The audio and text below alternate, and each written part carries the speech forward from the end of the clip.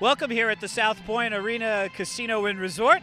After a thriller double overtime victory for the Concordia-Moorhead Cobbers, fear the year, Emily Beseman, as the Cobbers defeat number 6 Amherst, who had been undefeated here, the 8-0 at the Classic over a number of years.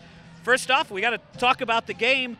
You guys have it tied. You have a chance to tie the game at the end of regulation, a chance to win at the end of overtime. What was the difference in the second overtime? I think in the end, we just wanted it more. We were able to push it up and down the court.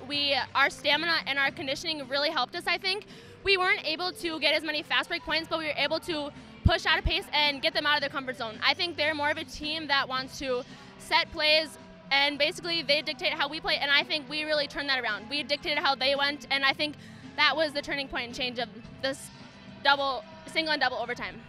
What's your coach like in the huddle? I talked with her a little bit off to the side. Is she fiery? Is she quiet? What's her style? Well, I think it's a little bit of both. It's a good happy medium. I think it's a good fire when we need it to kind of get everything back together, but it's just a good calm and cool with her and then our assistant coach Porter and Coach Steven and Coach Fish. Yeah. I think it's just the perfect amount of what we need when we need to get yelled at and kind of crack the whip. She knows when to do, but it's just perfect what us girls need. Yeah. So you guys were supposed to be here last year.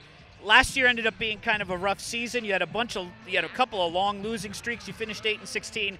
This year now you're 6-2. You're not off the radar anymore. You've beaten Gustavus, you've beaten Amherst, and you've played Bethel and Augsburg very, very closely. What's the difference between the 2 years? I'm not sure. I think last year we just didn't play how we wanted to, and this year we knew we needed to make a turnaround, and we knew last year wasn't the team who we wanted to be. We know our worth, and we know our expectations of what we can be this year, and I really just think it's more of a mindset. Last year I think we got in those long losing streaks, and it was so hard for us to dig out of that hole. And I think this year, losing to Augsburg and Bethel, those are tough, but we'll play them again at home, and that's where we play our best. And even here, this was a crazy game and on the road, so maybe that's the start of our good away streak.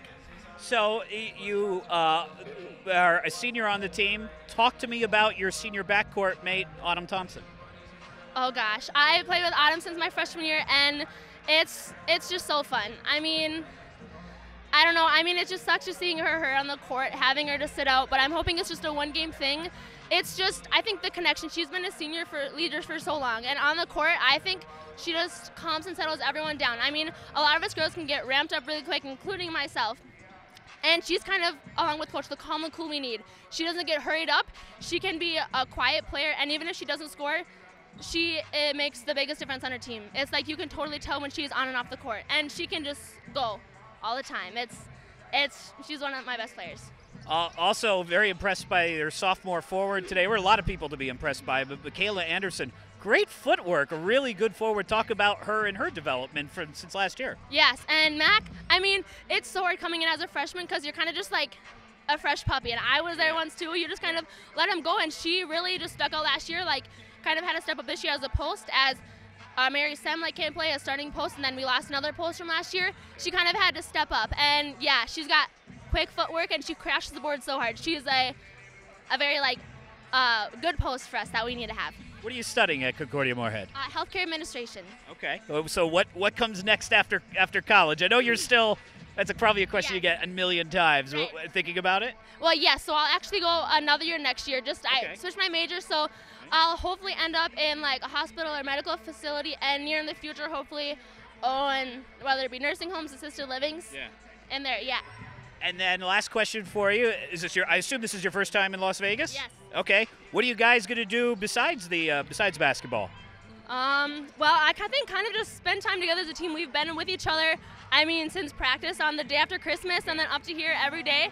We all have a blast with each other, but we went out to the Strip yesterday. We went to Top Golf. I think we're going to go bowling. Okay. Yeah, so just kind of spend time with the girls, just where we love to be. Well, congratulations to Concordia-Moorhead. A great victory over Amherst in double overtime here. Yes. You do have one more tomorrow. We'll carry that one as well. Emily Beseman, and for the rest of the crew here at D3Hoops.com, this has been a D3 Hoops Classic Conversation.